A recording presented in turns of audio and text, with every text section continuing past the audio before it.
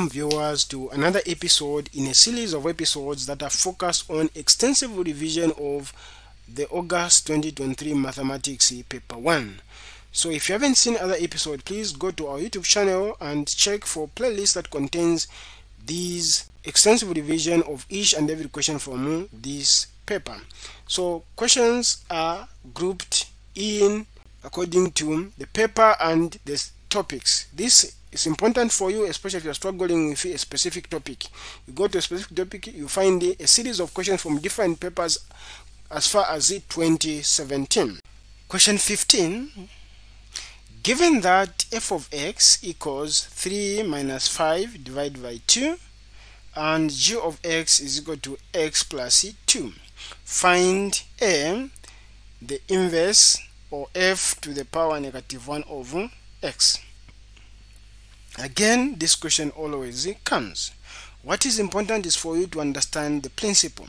So let us go through the steps by step. If you understand the principle, you don't need to memorize the answer. Understanding the principle, you'll be able to answer any question. There is always a question on this topic.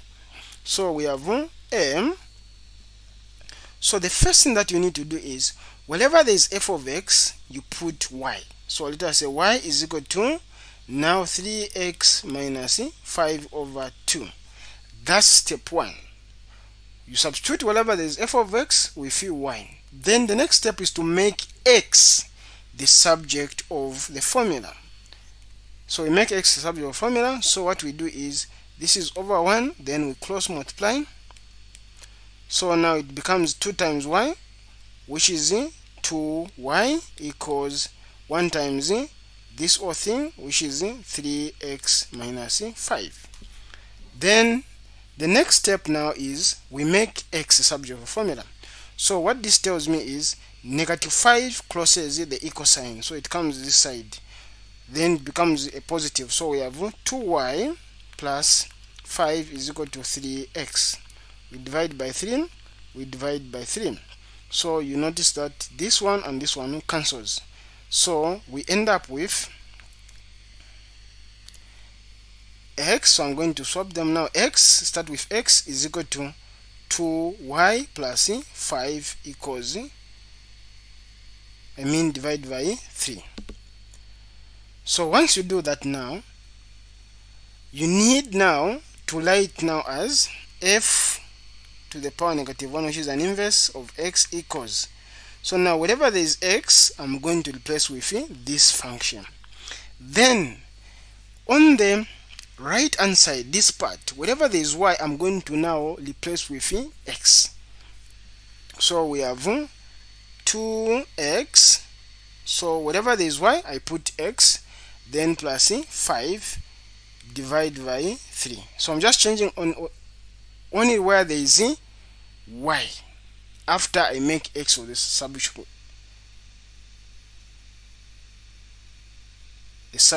of the formula. So once you do this, then you would have found question A. Then for finding question A, you get the 1 mark. So we found this to be f of x equals 2x plus 5 over 3. That's the answer that we found. Then B, we need to find f of inverse, f of x inverse, or f to the power negative 1 of 5. So now in this function, wherever there is x, we replace with a 5. Then we find in the value. So what we have now is f, this is b. So now wherever there is x, in this case, this is where there is x, we put in a 5. That's the principle. So it's 2 times 5, then plus 5 over 3. Then 2 times 5 is a 10 plus 5 over 3, which is 15 over 3, which is equal to 15 divided by 3 is a 5. So the answer there is a 5. So this is the principle that you need to follow with any question. If you do this, you come out smiling in an exam without worrying about anything. Question C, f of g of x. So what this tells me is, in f of x, wherever there is x here, I'm going to replace it with g of x, like that. This is what it means. So we get this f of x function, and wherever there is x here, wherever there is x, we replace it with that. That's the principle. So let us go to the, we know f of x, so f of x is equal to 3x minus 5 over 2.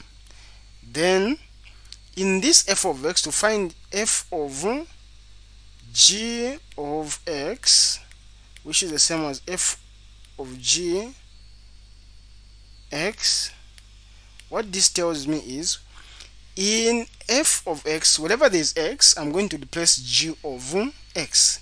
And remember, g of x is equal to x plus 2. So let me use a different color. So here I'm going to put x plus 2. Then whatever remains the same. Then we divide by 2. Then the next thing is just simplifying. So it will be 3 times x, it will be 3x.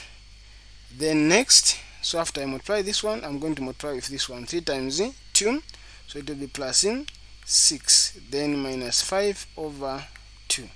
So I'm going to have now 3x plus 1 over 2, which is now f of g of x is equal to 3x plus 1 over 2.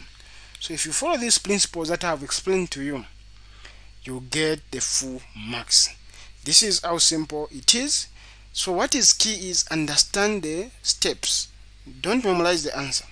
Understand the steps. If you understand the steps, you'll be able to answer any question with ease.